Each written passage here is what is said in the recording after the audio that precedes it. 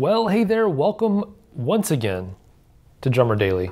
My name is Daniel Hadaway, aka the Drum Coach, and I'm so happy you could join me again today for another exciting, hopefully fun edition of Drummer Daily.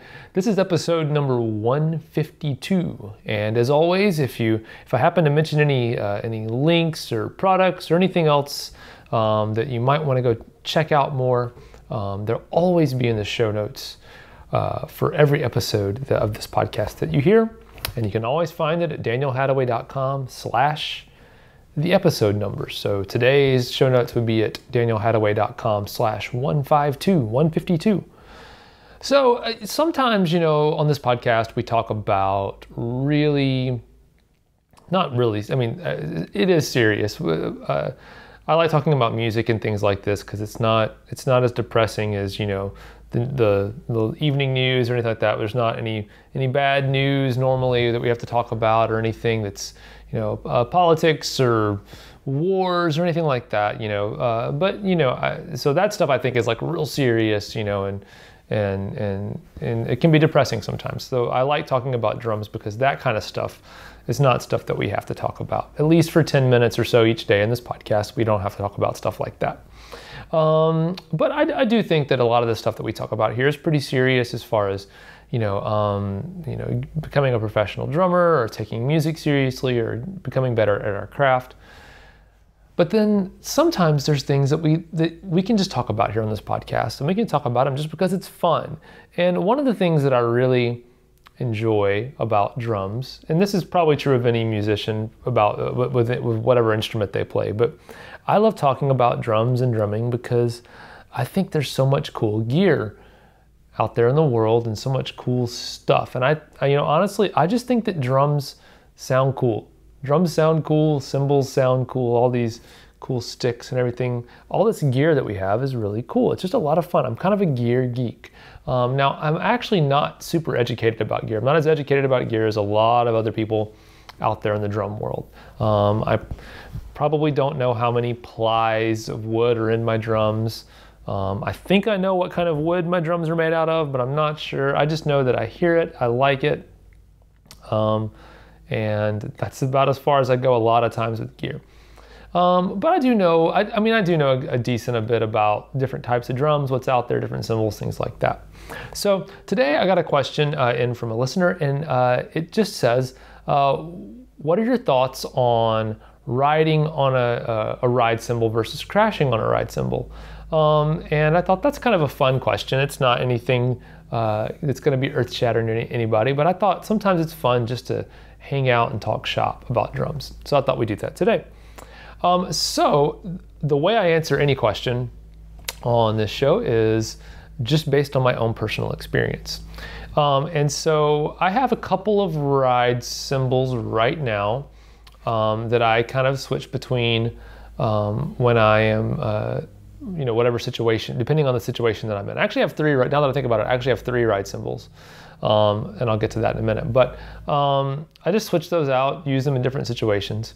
So I'll just kind of start from there. I will say this, I don't necessarily, obviously the name that you get from a manufacturer, the manufacturer is going to name a cymbal a ride cymbal or a crash, or maybe a crash ride that combines the two sometimes.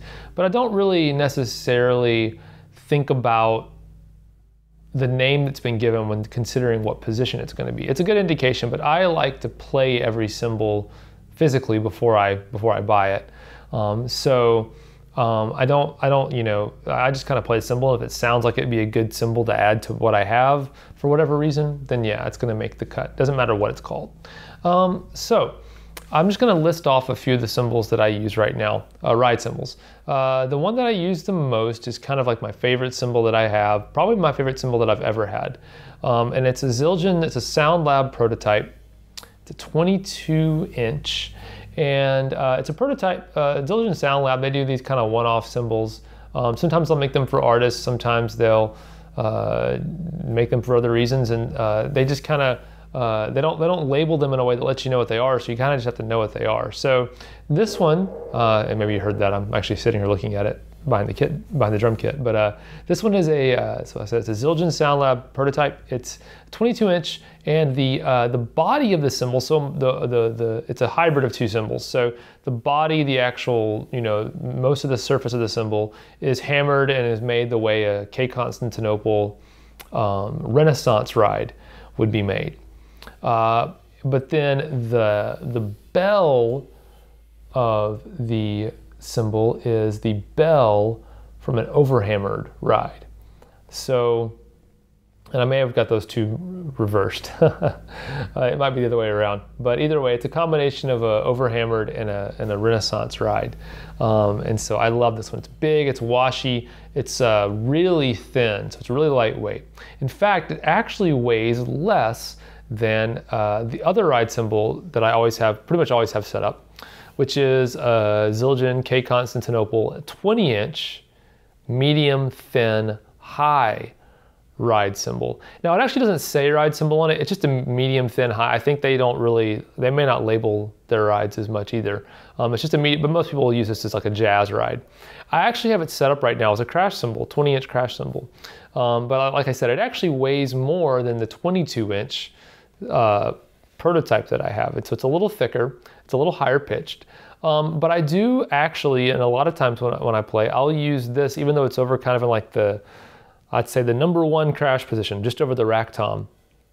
Even though it's up there, I'll still play it like a ride cymbal sometimes, because it is made to be used as a ride cymbal. Like I said, it washes out a lot because it's more of a jazzy ride. So in really quiet things, I might use this one as a ride cymbal. And then in louder situations, I'll use the SoundLab prototype. So I kind of use those a lot. And then the other one that I have is Zildjian. It's a K custom medium ride. It's the one that came in that, it comes in the worship pack, the Zildjian worship pack, which they sent me because I'm on the box for that worship pack. And so they sent me that pack of cymbals. And so I have that cymbal as well. And I'll use that for more when I need a more defined ride sound, a little more, maybe more mainstream kind of pop, a little less organic or rootsy sounding stuff. I'll use that as a ride cymbal. But the reason why I mentioned just all of the gear that I have is I want to say that I also have I have an 18-inch K Dark Crash. I've used that as a ride cymbal before.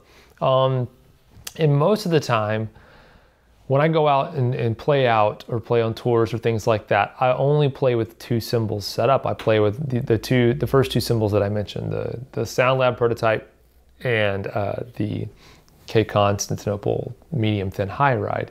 So they're both ride cymbals, but I use them both as crashes. And personally, I like to have cymbals that are versatile. I don't like having a ton of cymbals set up around me. Probably mostly for the looks, if I'm honest. If I'm brutally honest with myself, it's because I don't like the way it looks with a bunch of cymbals for me.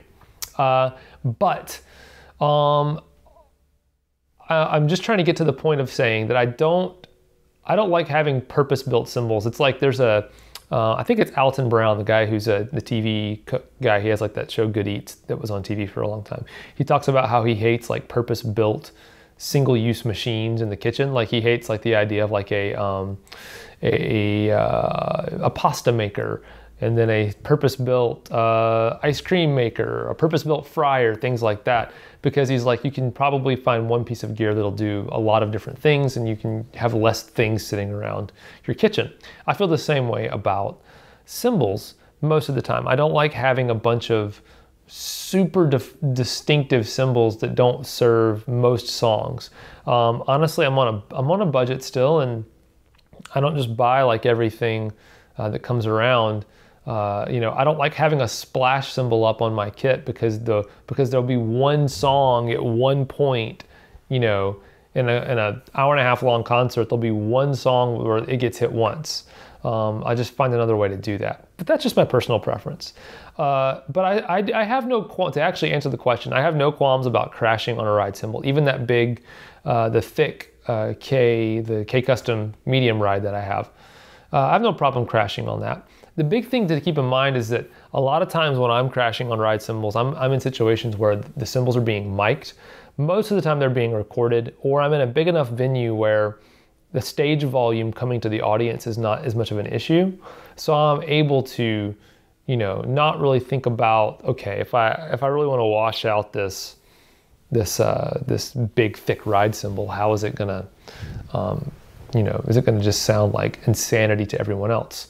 I don't have to think about that too much. But I will say that in a recording situation too, when you crash on a ride cymbal, and this is something, again, I always talk about mixing with your ears or mixing through the microphones. And this also definitely goes with choosing what to play. I've early on when I first got some studio experience, I started learning how my cymbals sounded drastically different just in the context of a mix, even before they've been, compressed or EQ'd or anything. Just the way the cymbals, when they go through mics and they actually get blended in with all the other instruments, how different they sound than what they sound to me sitting right here at the drum kit. And one of the first things I noticed was, man, this ride cymbal, when I wash it out and really go for it on this ride cymbal, whatever one it was, it actually sounds a lot more musical and a lot more pleasant coming through the mics than it does to me right here in person. And if I never discovered that, I never would be comfortable washing out the ride cymbal the way that I did. So I always would encourage you just to listen to your cymbals, just like anything else on your drum kit, through the mics that you're using and the way that it's being presented to an audience, whether that's through a PA, live, or whether it's on a recording, or whether it's none of those. It's just in a restaurant and you're playing, jazz music or background music, or you're in a wedding band or whatever it is. Do your best to perceive all of your instruments the same way that your audience is going to. That'll help you play much more in tune with I guess I should say much more tastefully, much more in tune with what your audience is hearing. And I think that you'll be happy, your band leader will be happy, or whoever hired you will be happy, and your audience will be happy, which is the ultimate goal. So I hope you had fun today just talking about cymbals. I know I did. It's good just to take a break every once in a while and just hang out and talk shop. So I hope you enjoyed it.